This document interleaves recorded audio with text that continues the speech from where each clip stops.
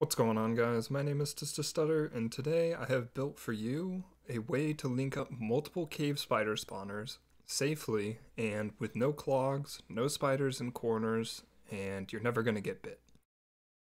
This farm primarily only uses iron bars, fence gates, and a few trapdoors. You're also going to need a few half slabs and maybe a couple pieces of lava. Other than that, let me show you guys how to build this thing. Let's get straight into it.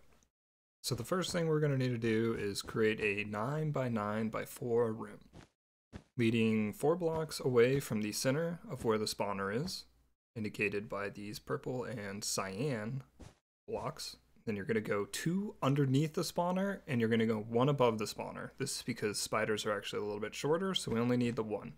Make sure you have the half slab on top, because that's going to prevent spiders from spawning on top of there.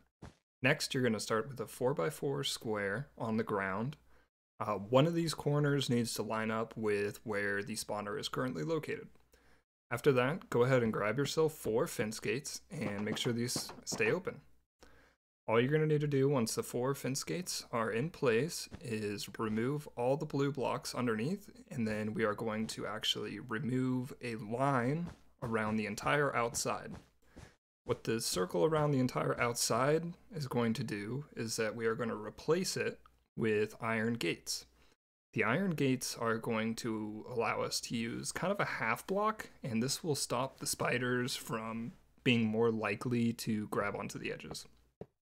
It will push them, the water will flow just a little bit over the iron blocks, as you'll see in just a moment, and it just really helps the spiders to not be able to climb back up into it. If you don't have a lot of iron, it's actually not a big deal. I've tested it quite a lot, and the farm still works without iron blocks in any of these places that you will see them. But I like to put them in just because it makes it a little more efficient. It gets the spiders out of there just a little bit faster. So if we go ahead and switch the difficulty over to hard, and we can see the spiders start spawning, you can see they come in, they don't get the chance to even touch a wall. They're immediately flushed into the center of the room, and at which point they are spit out. I'm going to do a quick tick warp, and this simulates 5 minutes of game time, and you can see that in 5 minutes, not a single spider was able to get anywhere near any of the walls. So that is perfect. That is exactly what we want. After we have that done, we're going to need to make an almost aqueduct underneath. Where the water is going to flow is going to be 4 wide. So I'm going to indicate it here with these cyan blocks. This is where my water is going to be. After that, we're going to go 3 blocks down, and we're going to build walls all around this. So here's my 3 blocks down. The 3rd block is going to be where the floor is, but we are also going to go around the entire edge of the iron bars, so we don't want any blocks underneath the iron bars, which I've placed. I'm going to actually just remove them all, and I'm going to fill in just the corners. So once all the corners are filled in, I'm going to go ahead and speed up really quick, but I'm going to fill in all the floor and all the walls inside this area really quick.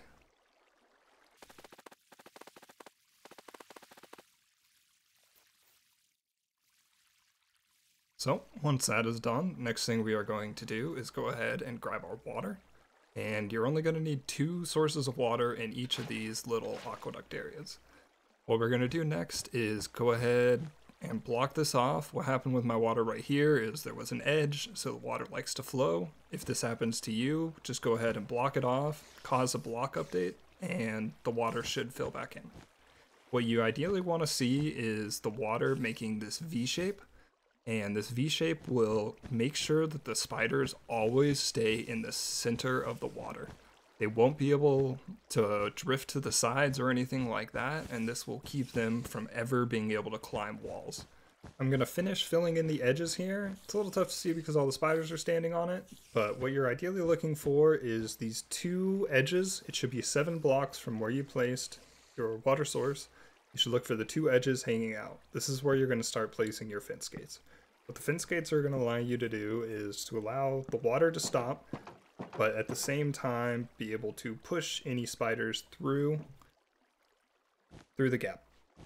Next, we're just going to pretty much rinse and repeat. We're going to go down a block, and then we're going to start building out, and we are going to just cookie cutter this exact idea where you're going to have the 4 wide block in a V shape with the fence gates at the end.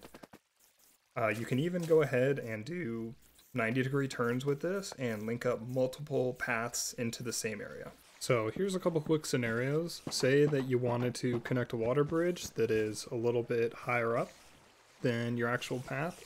All you really need to do is make sure that you leave about 5 or 6 spaces of iron bars after the last corner of water. This will just make sure that anywhere you put the spiders in the water, they have plenty chance to drift back into the center just in case they get hit. And that'll pretty much stop any spiders from climbing up a wall or anything.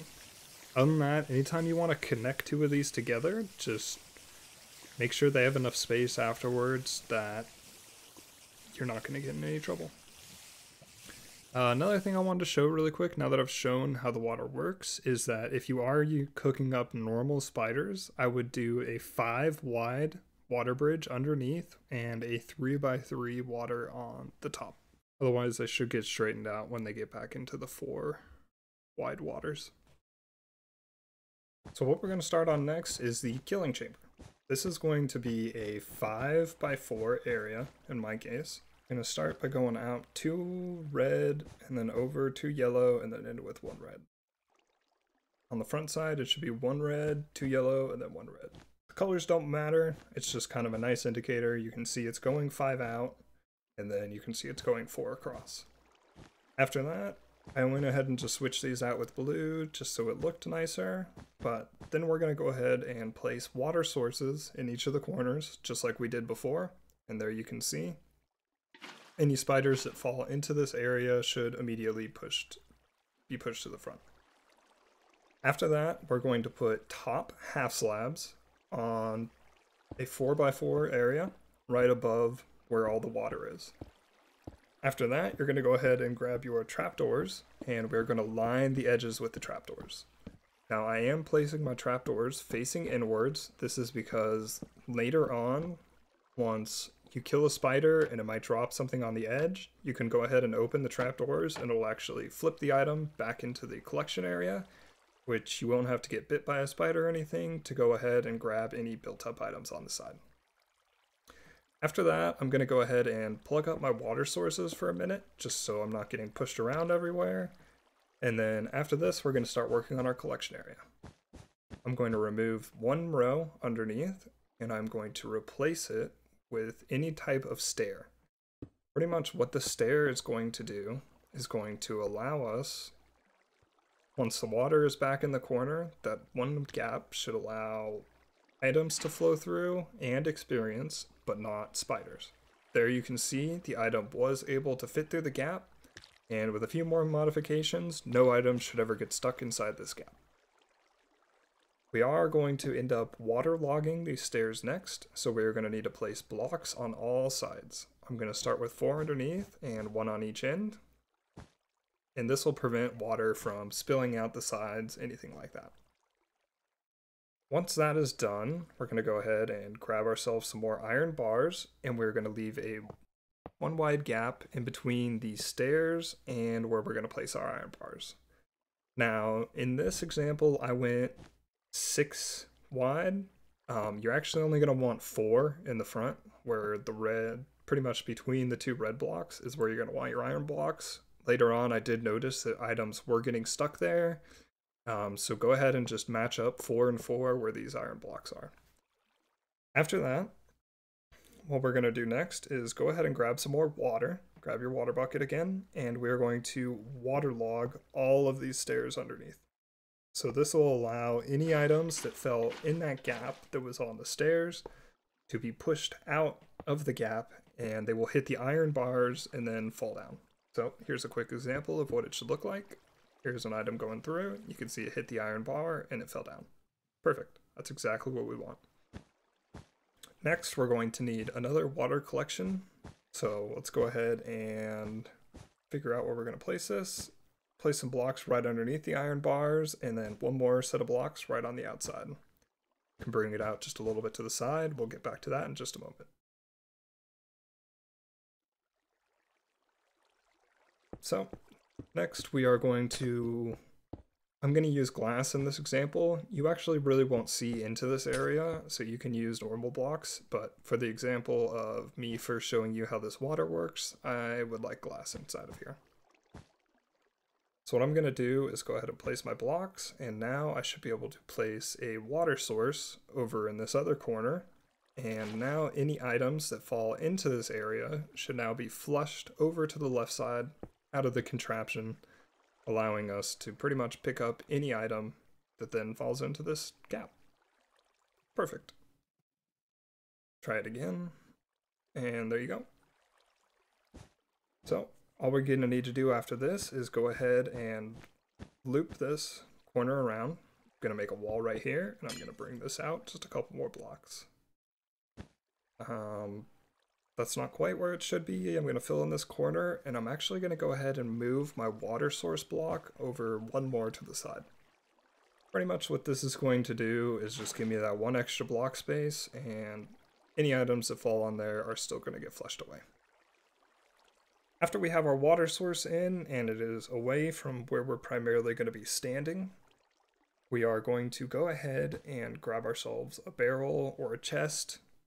Ideally, if you are large scale, you can set yourself up a sorting system here, but in this case, I'm just going to put in a hopper and a quick barrel. Going to block this off so nothing can escape out of there, and this is pretty much how the collection area is going to work. Any items that get swept away into the stairs should fall down, hit the rails, fall underneath, and now get pushed into the hopper, collected inside the barrel. Next, I'm going to go ahead and surround the edges with a orange and green wool. Pretty much the green indicates where you are going to be safe to stand, and the orange indicates where you're probably going to get bit by spiders. Now there's two main ways that I like to stay away from the spiders. First being trapdoors opened. I find they're very effective at keeping you away, but they don't match up very well in the corners. So after that, I'd move to iron bars, and I like the idea of iron bars around the edges a lot more. You can still get right up to where you need to be, but the spiders are generally never going to bite you. Now I'm just going to go ahead and get rid of these trapdoors and finish putting up a couple more iron bars. And as you can see, now we should be able to push ourselves right up against the iron bars. But in the case that spiders are actually inside of there, they will not bite us. I'm going to go ahead and put a little layer of glass just around the edges. This pretty much just makes it easier for me to stand on. Next, we're going to put a trap door right above this water source, and I'm going to remove this line of glass even though I just put it down. And aesthetically, I like to kind of make these stairs, but it's kind of one of those finished product things. I don't like this trap door to be on a different level than everything else. I don't know why. It's where a lot of your XP is actually going to end up going, so I don't like it too hidden away. I like it to kind of be level with the ground outside. But that's just me. I'm also going to go ahead and change this front bit out with glass. This will just allow you guys to see inside of here a little bit easier once the spiders do start spawning in. Next, we're going to need to work on a killing chamber. This is more of a killing chamber that sometimes when you hit the spiders, they will like to kind of run away. I don't know if they just wander off or if they try to path, like a long path around to you. But sometimes they will come back and they can get up in specifically this main area right here. So how I dealt with this is I went ahead and made a box of glass around, and I just filled above these fence gates with lava. Now any spiders that crawl in here will instantly die. This is a quick modification I made later on. I wanted to show you really quick. If you go 3 blocks out from where you place the lava and you place iron gates, I was having a problem with a few spiders still climbing back up, but you can see in this case that once I put in those iron gates and made it 3 blocks away, the water will actually push them back down. This is the case that it is completely overrun inside there. I don't know if you can hear it. I'm sure you can hear it. I don't know if you can see it, but there's actually a lot of spiders inside here right now. If you happen to get it this full, generally you wouldn't if you're kind of actively using it, but if you did, I want to be safe and make sure no spiders are coming out and attacking you or getting stuck in any corners, causing lag, holding up mob caps, anything like that. Here you can see me just swiping a few spiders and flipping trapdoors to get the items to fall in. So I was having some more problems with kind of the items getting backed up at the front after I was killing a large amount. So I found a solution where I actually ended up moving the water out 2 blocks farther to the side. So this is a compact killing chamber. If you had it the full 7 blocks away, I don't think you would run into this problem. But since I made mine a 5x4 instead of a 7x4, I did run into this problem. But once I moved the blocks 1 space away, it ended up lowering the center 2 blocks of water, and you can see that now pretty much no items ever get jammed up in there. They all fall in, they flow, they go right to the middle, they can sink down low enough to fall into the stair and get flushed out of the system.